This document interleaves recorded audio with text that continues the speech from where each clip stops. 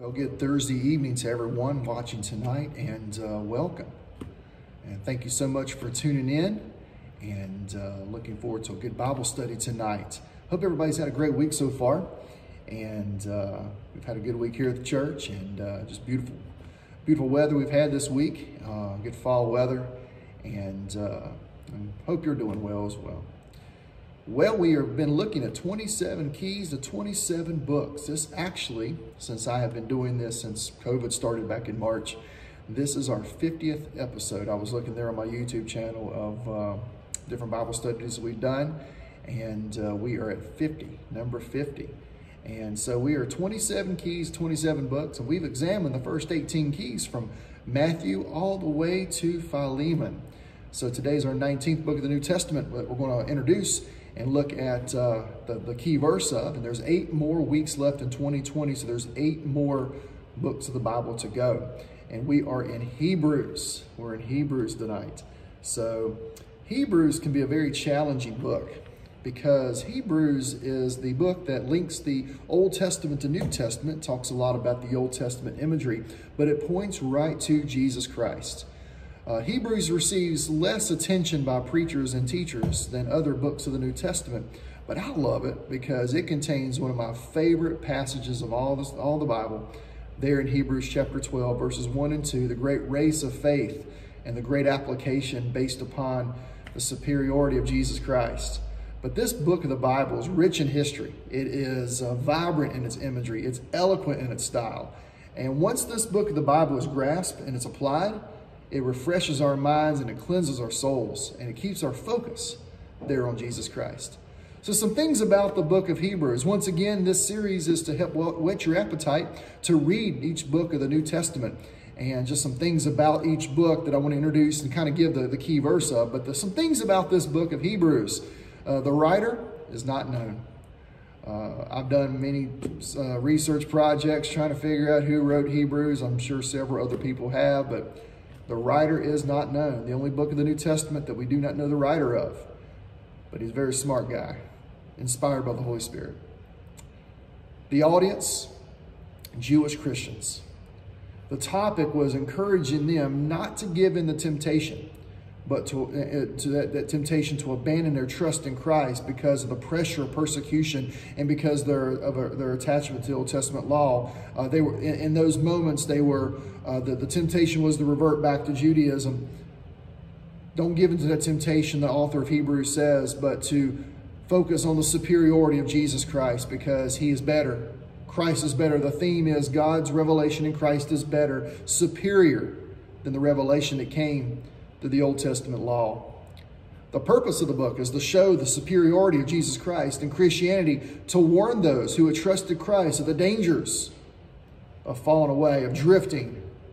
So the overall theme of the book is Jesus is superior. And you see that throughout the book of Hebrews. And you know what? Chapter 1 of Hebrews sets the tone for the entire book of the book of the Bible there.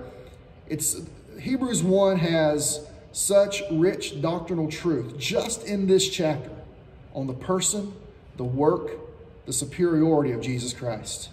A good outline for this book of the Bible. In chapters 1, 2, 3, and 4, we see that Jesus Christ is superior in his person, meaning who he is and what he has done. Throughout chapters 1, 2, 3, and 4 of Hebrews, you see that Jesus is better than the prophets. He's better than the angels. He's better than Moses. He's better than Joshua. He's even better than the Sabbath because he is our Sabbath rest. He's better than other priests. He is superior in his person because of who he is and what he has done. The second part of the book, from chapter 5, 6, 7, 8, 9, and 10, Jesus is superior as our high priest. Not only who he is and what he's done, but what he's doing now at the right hand of the Father, interceding for us as our great high priest. That's the purpose of his ascension. He's greater than the earthly priesthood in the Old Testament. He's greater than the Old Covenant or the law of Moses. He's greater than animal sacrifices that pointed to him someday. He's greater than daily offerings. He's superior as our high priest. But then chapters 11, 12, and 13 is the practical, the application for us as believers based upon the person and the work of Jesus Christ. Jesus is superior so that we can move forward for him by faith. Chapter 11 talks about faith. Chapter 12 talks about hope. Chapter 13 talks about love, faith, hope, and love, the tenets of Christianity. He is the source of faith to trust God there in that great chapter, the heroes of the faith in chapter 11. Chapter 12, he's the source of hope for us to endure trials. Chapter 13, he's the source of love to encourage others. Everything has its source in Jesus Christ. He is superior. What an awesome book. And what I love about Hebrews.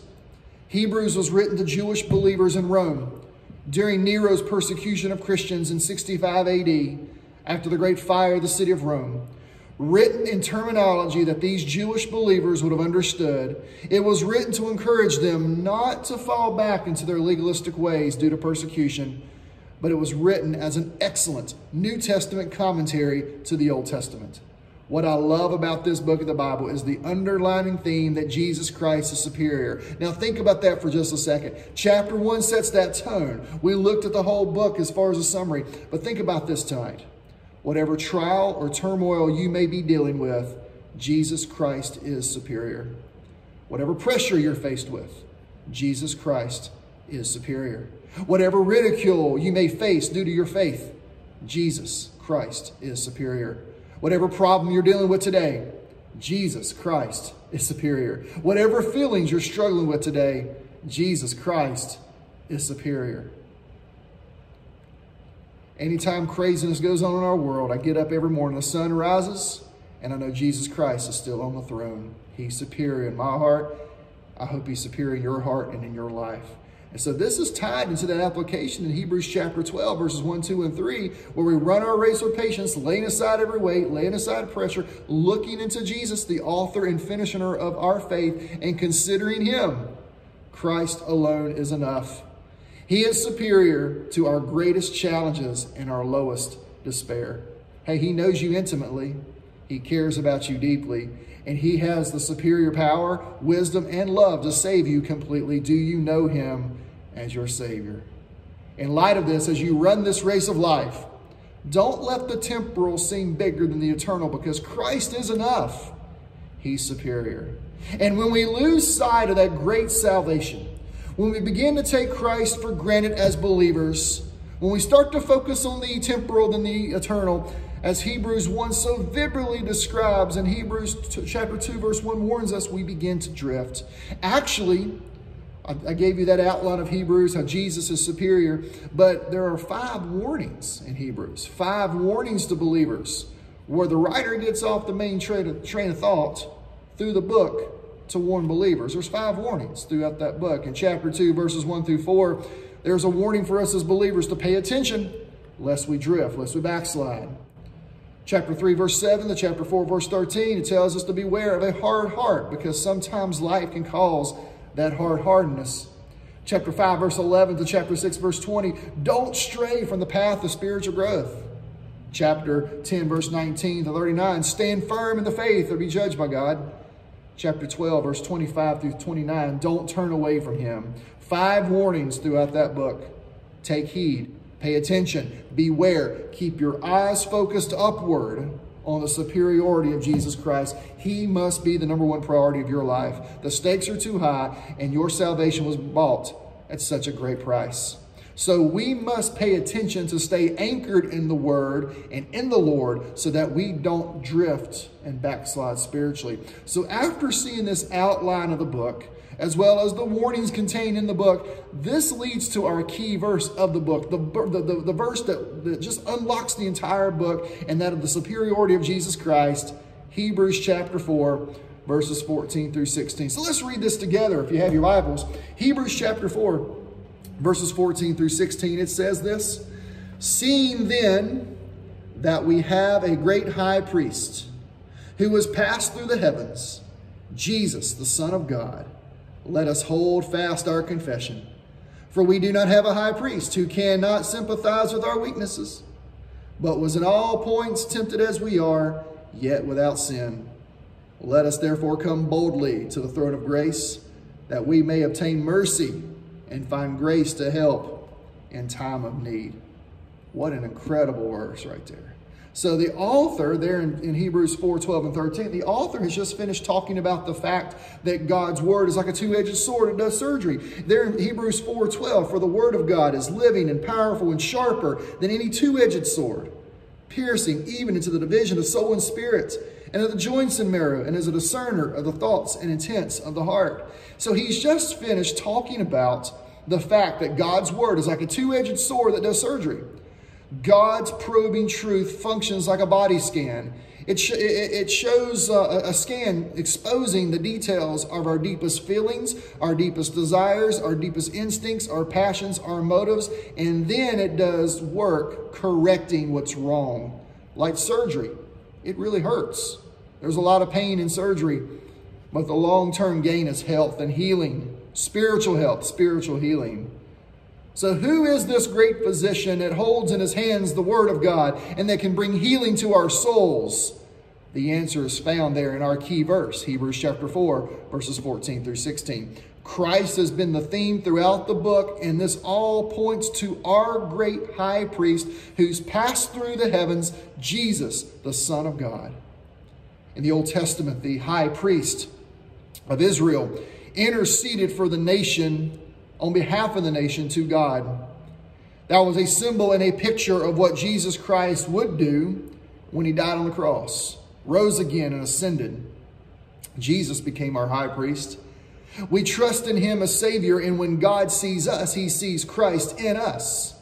That is the power of what Jesus came to this earth to do. So is Jesus, the Word of God incarnate, the one who bears the blade of the inspired word of God, not as a sword to punish, but as a scalpel to heal us, by delving deeply into our lives to uncover our thoughts, to uncover our intentions. He can strengthen our confession of faith and lead us into the spiritual rest God has made available to his people. There, Hebrews 4:11. But in this key verse, we see Christ's two natures. The fact that he was 100% man and 100% God. His full deity and his full humanity are displayed in this verse. And this unlocks the entire book to say that Jesus Christ is superior. In verse 14, we see his deity. Notice what it says again. Seeing then that we have a great high priest who's passed through the heavens, Jesus the Son of God, let us hold fast our confession. So that is his deity. He is the Son of God who's passed through the heavens, emphasizing his divine heavenly nature as intercessor and advocate to the Father on behalf of us. What a wonderful thought when you grasp that. The fact that there's nothing I can do within myself to get myself right before God and go to heaven, but it's all because of what Jesus has done. The only thing that I have to do, it's all been done at Calvary, but the only thing I have to do is accept him. And when I accept him and his sacrifice for my sins and trust him, he is my Savior. And when God sees me, he sees Christ in me. Christ in you, the hope of glory, Colossians tells us. In verse 15 and 16, we see Christ's humanity. It says there in verse 15, we do not have a high priest who cannot sympathize with our weaknesses. Basically saying that Jesus is not a high priest that is so aloof, who doesn't know what we're going through, that there's some distant God that we worship. No, God came to flesh and can sympathize with our weaknesses. It says there in this verse, he was in all points tempted as we are. He was tempted throughout his earthly life. The same circumstances, the same situations, the same temptations that bombard us day after day also assaulted Jesus when he lived on this earth. He saw, he heard, he felt all those trials, all those temptations throughout his life. But unlike us, who are sinners, who need a Savior, Jesus Christ did not sin. He did not sin in thought. He did not sin in word. He did not sin in deed, because he was God. And if he had sinned, he couldn't have been our Savior. But thankfully, though he was tempted, he never sinned. He was tested. He never sinned. He's the perfect Son of God. Because of his genuine experiences as a real human, Jesus can sympathize with our weaknesses. He has been tested as we are tested. He has been weak as we are weak. He has suffered as we suffer. And he has come through it victoriously, rose from the dead, ascended into heaven. And such he is able to offer us grace if we draw near to him. There in verse 16 it says, so let us hold fast our confession. Let us therefore come boldly to the throne of grace, that we may obtain mercy and find grace to help in time of need.